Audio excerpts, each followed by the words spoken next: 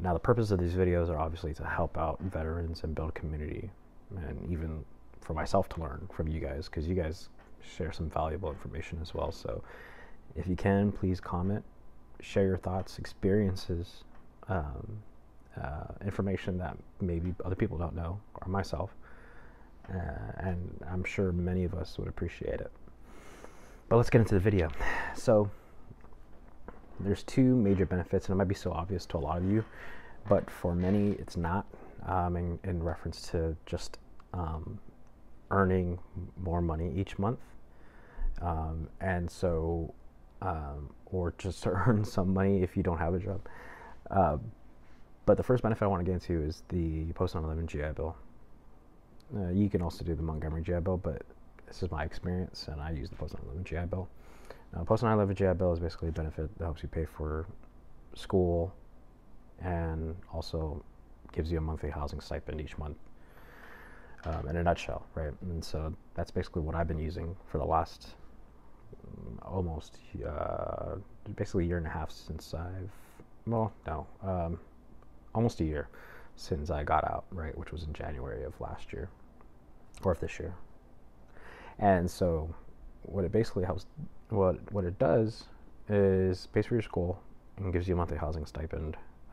The actual real name for it is the monthly housing allowance. In my experience, so here's what I'm doing. I'm going to school. I got out in January. I started school in March. Began going to a school that does a quarterly system, right? So that's why I was able to start in March. And what that basically means is that you have classes every 8 weeks, right? And they kind of break it out that way. And so when I started doing that, I started supplementing my income. Now, the way to start that, I won't spend too much time into it, but basically you go into your va.gov. You, well, first of all, you enroll in your school, you apply to your school, and then you get the school certified through your va.gov, which is easy. You just go onto your va.gov and apply for your post 9/11 GI Bill benefit. And then you have to get your VA certification. Then you get that VA certification letter to your school, and then your schools start, applying your VA benefits to your classes. So you don't have to pay for your classes, right?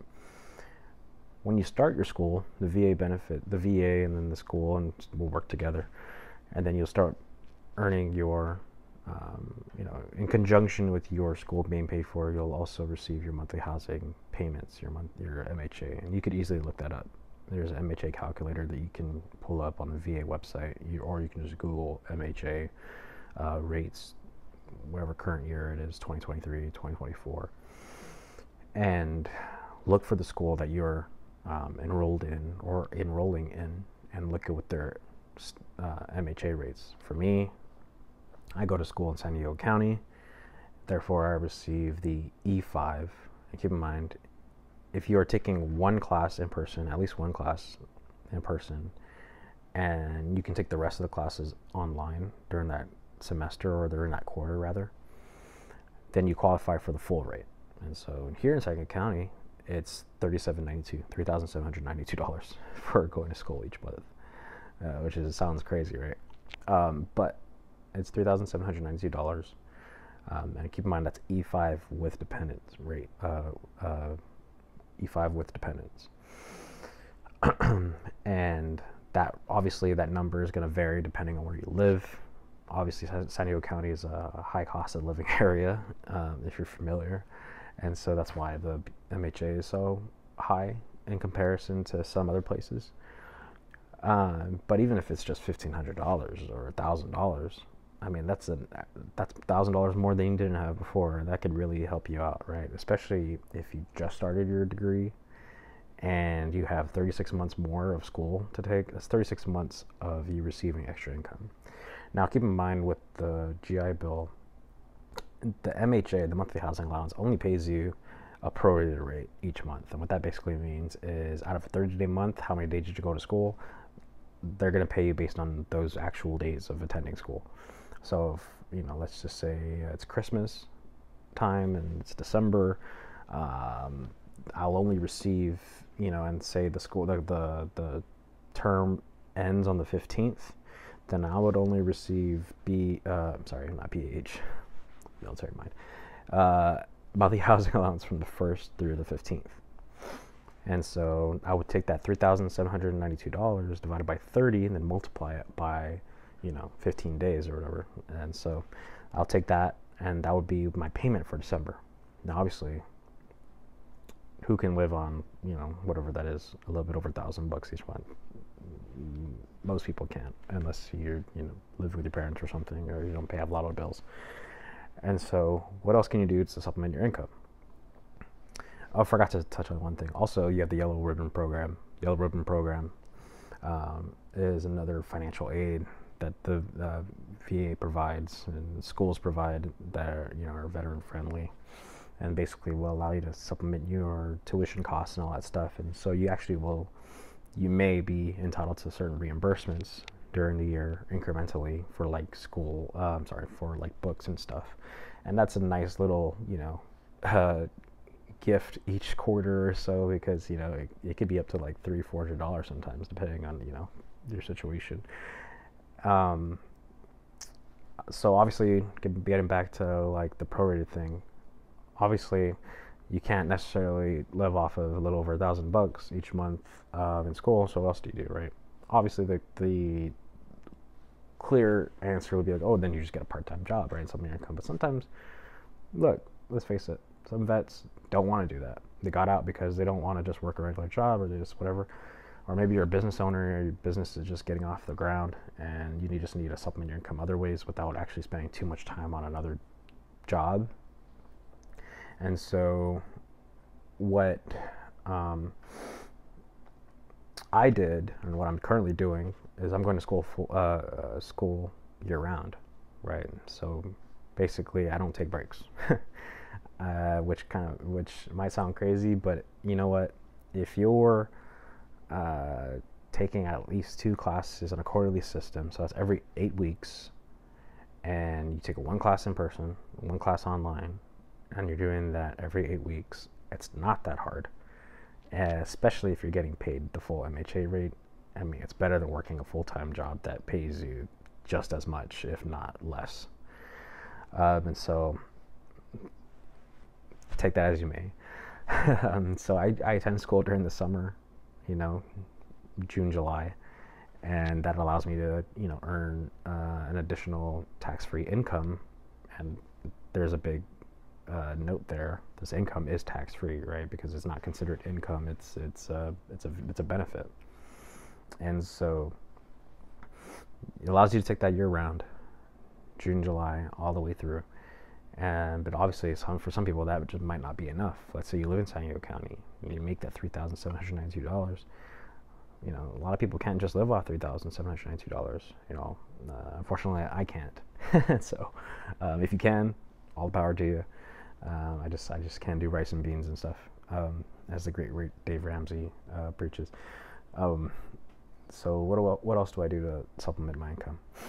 I mean, disclaimer, I also have another I have a job, right? And so, but other than that, I receive VA disability. VA disability, as I mentioned in prior videos, if you haven't watched already, is something that a lot of veterans are not taking advantage of. But that plus your GI Bill income, and let's say 36 months, man, 36 months of going to school. That's 36 months of receiving income each month. Plus, if you take your VA disability, that's additional income. So now let's say you live in San Diego County. You have your $3,792, given that you have prorated months. But you have that $3,792 coming each month. Now let's say you got, rated only 30%. And you're receiving, and you have no dependents and such forth and so forth. This is just an example. That's $500 and whatever, how many dollars? It's about $500. Now you have $500 plus that, $3,000 something. You have a little over $4,000 coming in each month, given, obviously what I said earlier about the whole prorated months. Now that's 30%. That's pretty minimal. A lot of veterans I know will receive, 60, 70%, right, on average, I think. And so that can go up to almost, $1,700-$1,800, you know, depending on your dependency status and all that. So I mean, that's $1,700-$1,800 plus how much you're receiving for your GI Bill each month, your monthly housing allowance. I mean, do the math. That's a pretty darn good support system for you as you make that transition out of the military. Now, obviously, one day that MHA is going to run up. You're not going to be able to go to school anymore. Maybe you graduated, but good news, you graduated. Or good news, you have an education, even if you didn't graduate. It should be a lot easier for you to market yourself to get a great job or start your own business and see how things pop off. But you should be treating this as a bridge between where you are and where you want to get to. At least, you know, fund your endeavors in the meantime.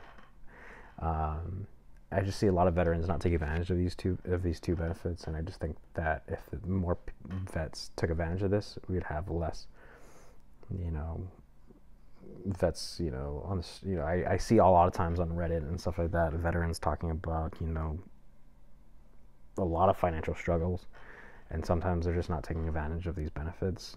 Obviously, there's going to be so many different reasons as to why veterans struggle, and I'm very aware of that, and I'm very empathetic and sympathetic to that, but there's many of them just not taking advantage of these benefits, and I think that they should. So, without beating around the bush too much, VA benefits,